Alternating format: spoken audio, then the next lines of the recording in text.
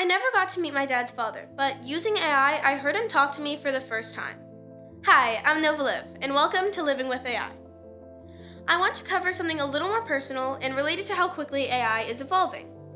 I've covered the dark side of AI audio mimicry, but now I want to explore how it could be used for good, like new ways to connect us with loved ones that passed too soon, or in the case of my dad's father, someone I never got to meet. So, my dad and I set out on a project to see what it would be like to clone my grandfather's voice using AI, and have personal messages from him shared with me. First, we had to get audio samples of his voice. My dad had VHS tapes of interviews of my grandfather, so we had to find a VCR to play the tapes, which took a bit since no one makes them anymore.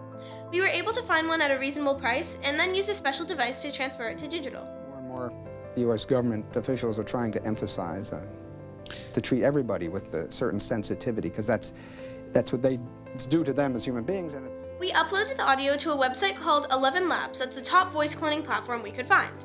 My dad then typed in the messages he wanted my grandfather to share with me, and after a bit of tuning and trial and error, we ended up with messages that my dad said sounded exactly like him. Hey Nova, I'm your grandfather on your dad's side. I wish I had the chance to meet you in person, but sorry the timing didn't work out, though this may be the best opportunity I have otherwise to speak with you. I'm not sure if you've thought about this, but would have been fun to wonder about what you would have called me. Maybe Grandpa Bill, Gramps, or even Pop Pop, which is what your dad used to call my father. After hearing the messages, and also seeing my dad's emotional reaction to it, and hearing about the reactions of others who are close to my grandfather, I experienced how this and other AI resources can be a powerful source of good. Imagine how many grieving families would be comforted by hearing their late loved one's voice again. There are a number of startups already focusing on the space that some are calling grief tech. You can see where this might go as well.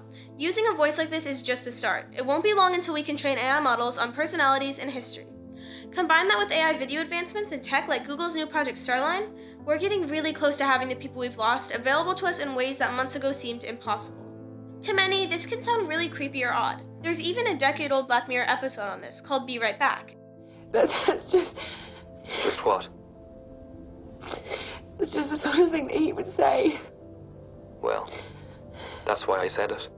And if Black Mirror is covering this, you want to be careful with it. Although many may see this as fake or problematic, it could be thought of in the same way videos once were. Having videos of deceased loved ones could have been seen as unhealthy or inauthentic when they were first available a century ago, but these days they're completely acceptable and normal. The same could be said about AI, because even though an AI clone voice isn't technically real, the memories and emotions associated with hearing it are. While some may not be able to relate, I think many will find solace in this. My dad is usually always behind the camera in our family videos, but I'm asking him to get in front of the camera now to capture his voice, likeness, personality, and history as an archive that I'll always have. Whether or not I use it to train any future AI models, it's hard to think about, but at least I want my future self to have that choice.